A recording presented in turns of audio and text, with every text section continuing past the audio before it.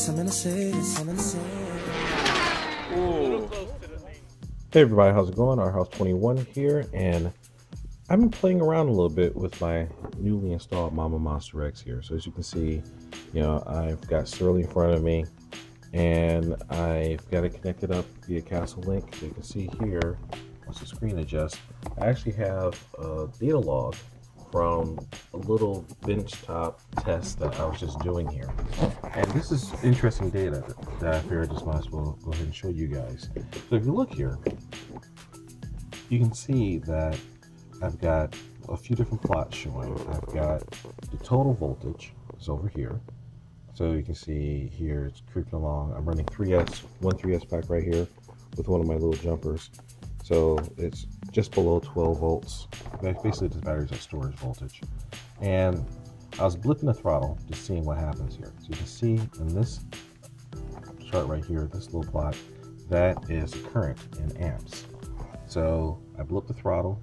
Oh, and also over here, you can also see this blue plot is the motor power. So this is basically what I commanded the power to go to. So how far I pulled the trigger.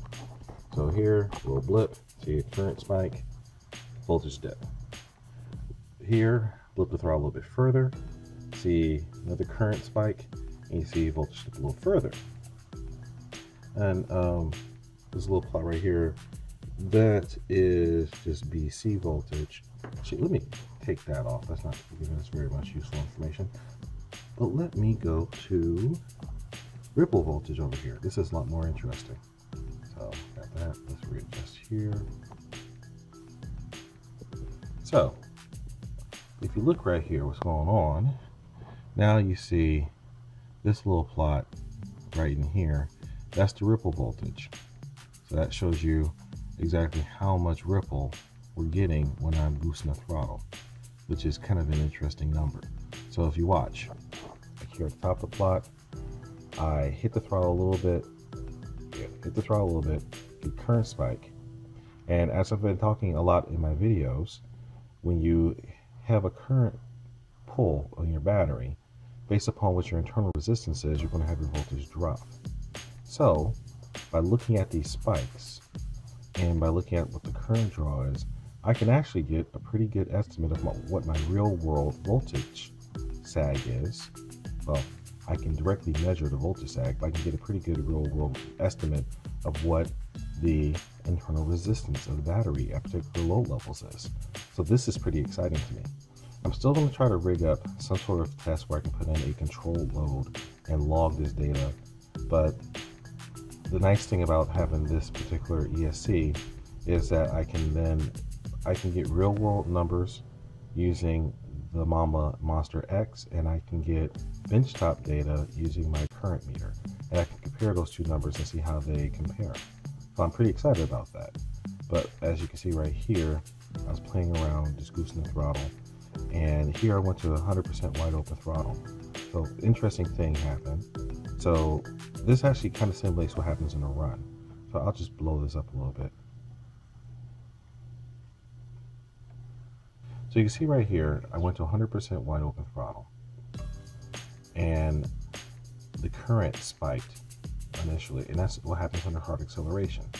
And as you can see, as the current was coming up, the voltage was going down, and it stayed on. As soon as but then what happened is, as soon as it got to 100% RPM, then it backed off.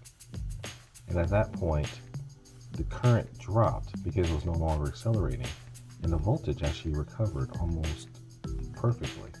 And it leveled off this point, which you can read on the bottom of the graph here is 11 volts, so 0.3 volts down from where max was. So then you can see I'm still under load,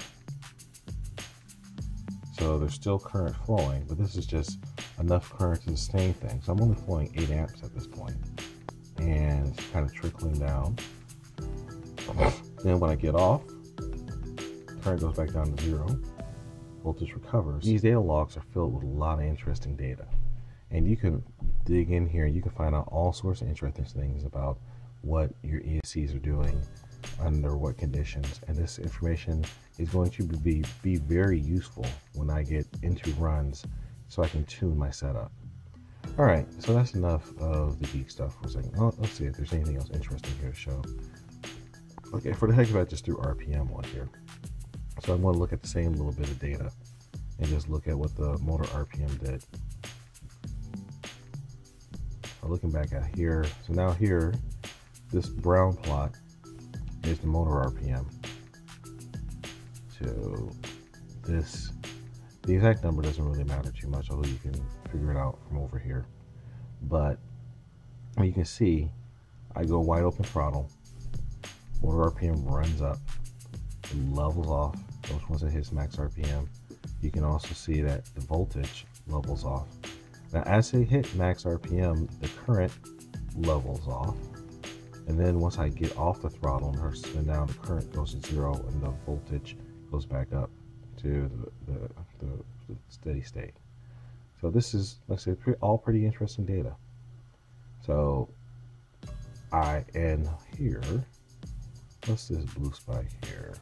This motor power output.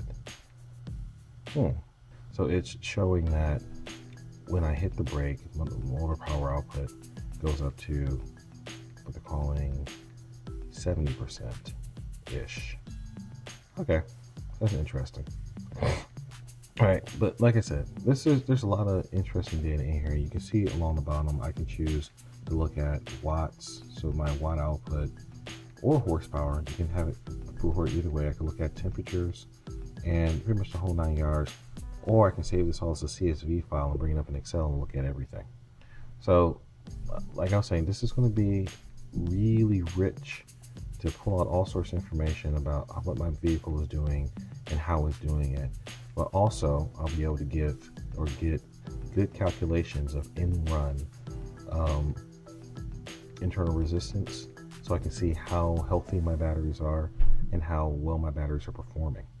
So I'm pretty excited about this. So actually, you know what I'm going to do? I've got my new bias batteries. So I'm going to grab one of those guys and basically do the same thing and see how it performs. And that should be interesting. All right, guys. Okay, guys, I went ahead and swapped in my bias battery here, and I did a couple polls and downloaded the data. So this is just one of the polls I did, and I can scroll back and show you some of the others. But I've got encouraging data and I've got not so encouraging data out of this. So the encouraging part is I looked, and you can see here, this is the peak, the current peak that I went to. So at this point, it actually shot up to, actually this is my peak, hold on. I was able to peak out at, here we go. I was able to peak this thing out at just under 80 amps. You know, so 78.9 amps here. Yeah, 78.9 amps. And the voltage dropped down to 9.8 volts. So that's, you know, a little bit more current than I got from the previous battery. So, but the voltage drop is, you know, still almost 2 volts. The good news is the battery recovered very quickly again. And you can see as I came off the load. And so this is basically when the battery, or when the motor got to maximum RPM and leveled off. Yeah, everything leveled off. So this is also good news, because this car has the Boca orange seal ceramic bearings in it. And the default stock bearings had, or stock-like bearings, because I found out that a couple of the bearings in this were not stock. But either way, the stock bearings were really low resistance. I think it was something like 90 watts. But here, you know, I'm cruising at like 73 watts. So that's a significant savings. So this doesn't take the place of a full formal benchmarking, and that will be coming soon. But you can see that, you know, it's not taking a whole lot of juice to make this thing spin. This is a very free-flowing drive line. So that bodes well for minimizing driveline losses. So I'm pretty excited about that.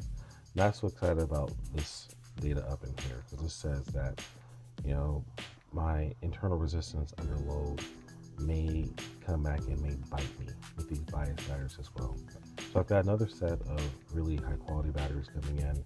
So I'm going to do some of this type of testing with it.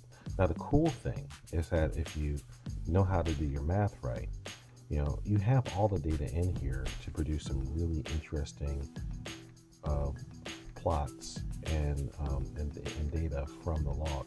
And for example, I know what my wheel RPM is, or I should say I know what my motor RPM is every step along the way here.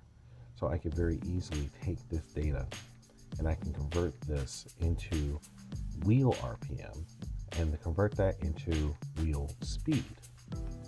And so I could make a plot of what my actual speed is versus time. And since I know I know the diameter of the tires, I can actually track every wheel revolution, meaning I can get a distance measurement as well. So I could actually put together a complete set of profiles for time and distance over a run, saying exactly how far into your run or how far into my run I hit my top speed and all the other information. So it's all in here. You just have to know how to crunch the math.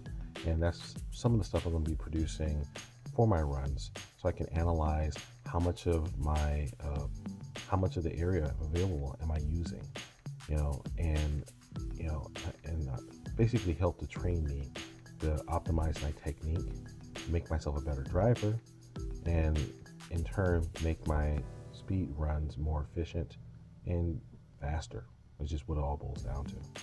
All right, hope you guys found this interesting. Our House 21 signing out. Remember the mantra: fly, fix, fly.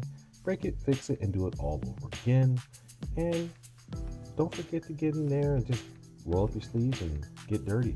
There's a lot of good data inside these ESCs. And you're going to have a data logging ESC to collect good data. You guys have seen some of my other test apparatus. But, the biggest thing is just paying attention in the run and listening to what your car is telling you. Because your car is going to give you a lot of information just from driving. So pay attention, listen to what your car is telling you, and you should be able to get some good runs in. All right, guys, our house will signing out. Peace.